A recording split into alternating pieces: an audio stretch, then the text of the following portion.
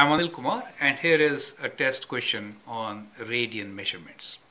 Two gears work together. The smaller gear has radius of 5 centimeters and the larger gear has radius of 12 centimeters. Determine the number of radians that the larger gear rotates when smaller gear rotates 5 pi by 3 radians.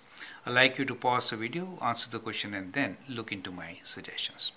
So let us first sketch and try to understand the situation. Let us say this is our first gear, the smaller one, and then we have a big gear here, right? So this is our big gear. Now it is given to us that the smaller gear, which is of radius 5, and the bigger gear is of radius, let us say radius of 12, right? So that is the radius given to us. We'll write 5 for the small one and 12 for the big one.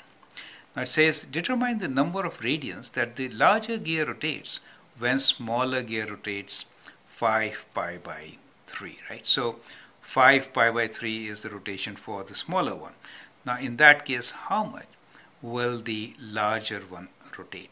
Well, important thing here is that since these are the gears, then the arc length will be kind of same, right? So if that is the arc, A is the arc length for smaller gear, then A will also be the arc length for the bigger gear, right? So what we know here is that the radius for smaller gear, let me call this as gear 1, and we are calling this as gear 2.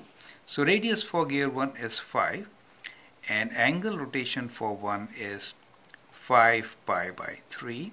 So the arc A is r times theta. So it is r times theta. So that arc is 5 times 5 pi by 3. Is that okay? So that is the arc length. However, for the bigger gear, what we know here is that radius r is equals to 12 centimeters, right? All are in centimeters in this case. Okay, and we need to find theta, but we know arc length, which is 5 times 5 times pi by 3, right? So what is this arc length? So we know A is r theta, so we can write this as 5 times 5 times pi by 3 is equals to 12 times theta 2, right? So that is how we can get a relation, A equals to r theta, and from here we can solve for theta, right?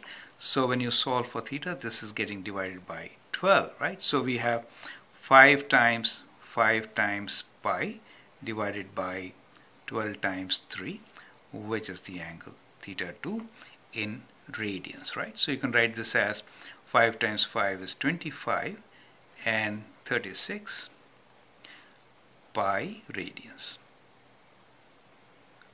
So that will be our answer, and I hope the method is absolutely clear to you, right? So we have just used relation A equals to r theta to solve this particular question, right?